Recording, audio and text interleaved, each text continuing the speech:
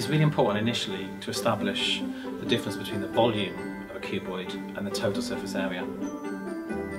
Now, the volume refers to the amount of substance within a three-dimensional shape. And the really good news about finding the volume of a cuboid is it's incredibly straightforward, because a cuboid is a prism. And in mathematics, a prism is any three-dimensional shape that has a constant cross-section. So if we look at this three-dimensional shape here, we can see that actually this is a good example of a prism.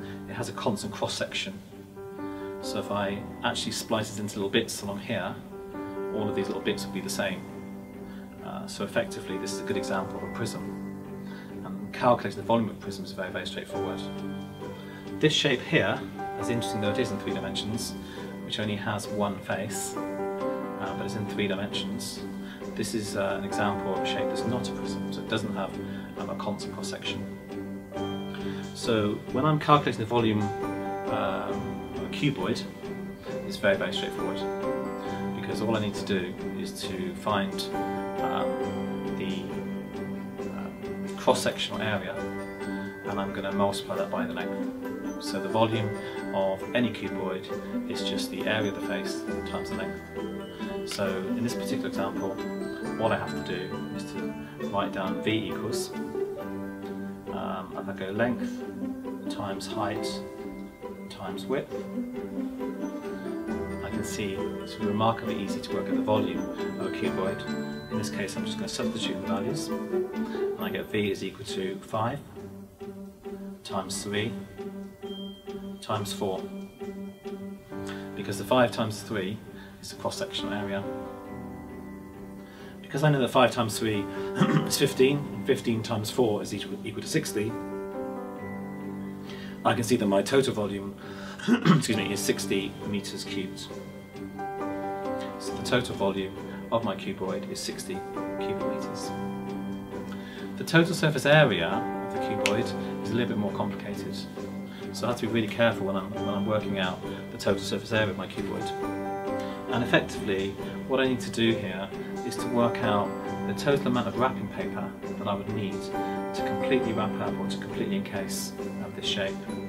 So we're looking at a 2-dimensional problem now, the amount of wrapping paper that would completely encase that shape.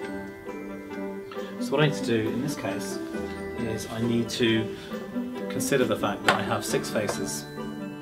And if I look at the front face, the one that's looking at me now, I can see that the total surface area of that face is 5 meters by 3 meters.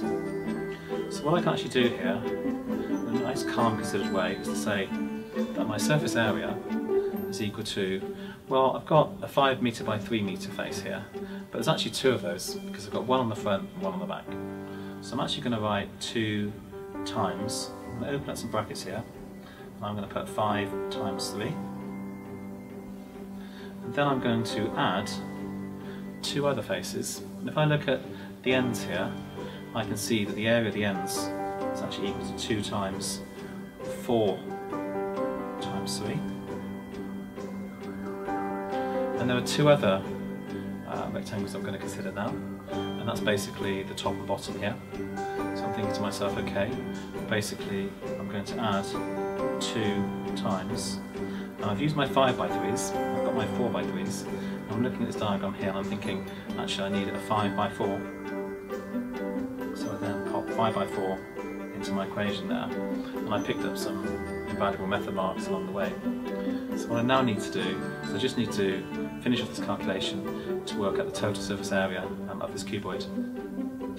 Now I work systematically, and I just say to myself, okay, 2 times 5 times 3, well, that's 2 times 15, well, that's 30 meters squared. I'm now going to add to that 30 2 lots of the 4 by 3s, and 4 by 3 is 12, and 2 times 12 is 24. And then I'm going to add 2 lots of 5 by 4s. 5 times 4 is 20, and 2 lots of 20 gives me my 40. So I'm almost there.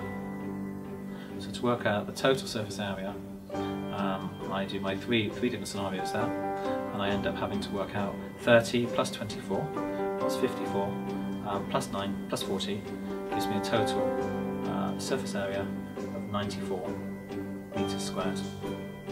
So in summary, to work out the volume of a cuboid is very straightforward.